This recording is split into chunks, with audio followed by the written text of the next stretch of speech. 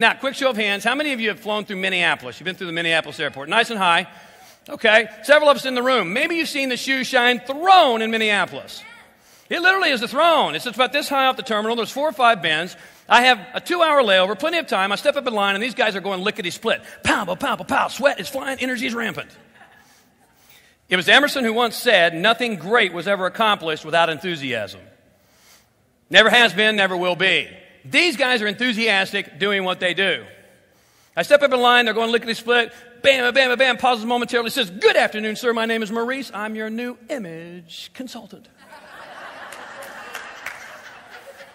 Okay. He's right back at it. He's talking to the gentleman he's working on. He's talking to me at the same time. Pow, pow, pow. I think I've seen you here before. Nice shoes. I'll be with you momentarily. Bam, bam, bam. Over here, them conversing. Next to him is Rick. On the other side is Steve. Rick gets finished. His client steps down. His shoes are perfect. Client reaches into his pocket and gives Rick a 20. Pow! He says, keep the change. Rick has a shaved... Oh, now, before I tell you that, a shoe shine in Minneapolis is $4. You with me?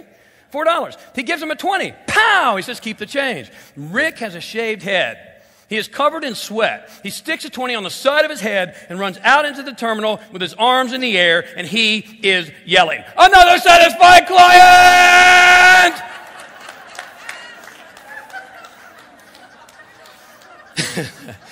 Totally turned on. Shining shoes.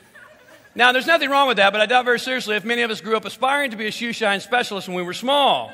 And yet these guys are totally stoked doing what they do. Rick now comes back. His booth is empty. I'm waiting for Maurice. He says to me, Mr. Ray. He's heard my name and he uses it. Mr. Ray, would you like to step into my booth? I said, no, I'll wait for Maurice. After all, he is my... You guys are good. Maurice doesn't miss a beat. He's going bam, bam, bam, bam. He said, you made a good decision, Mr. Ray, because I can tell you're the kind of guy that likes to go first class versus coach. Totally excited. Shining shoes. Steve is now finished. His gentleman steps down. Cowboy boots. Boots are gleaming. Client reaches into his pocket and gives Steve a 20. Pow! He says, keep the change. Steve has a ball cap on backwards.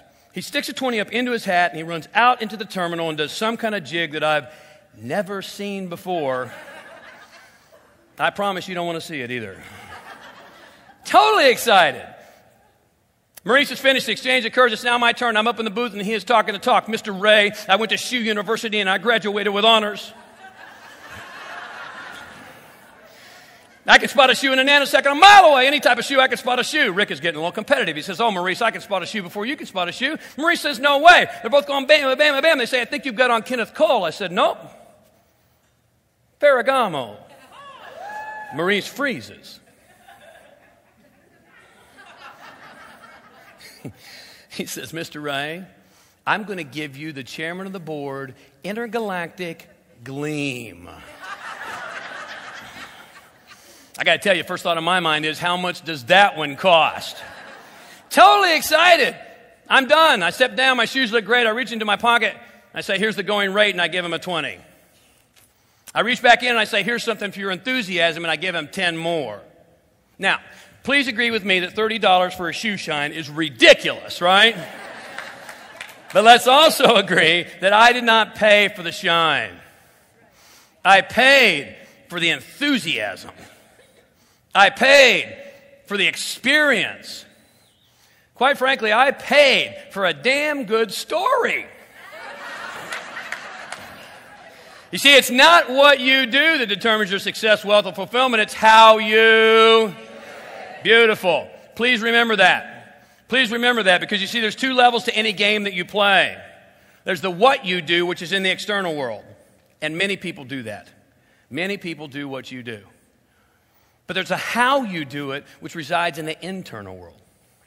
And that's why you, like me, can observe 2 people side by side doing the very same things in the outer world, and one of them is knocking the roof off of their potential, and the other one is just barely making ends meet. Do you know 2 people like that?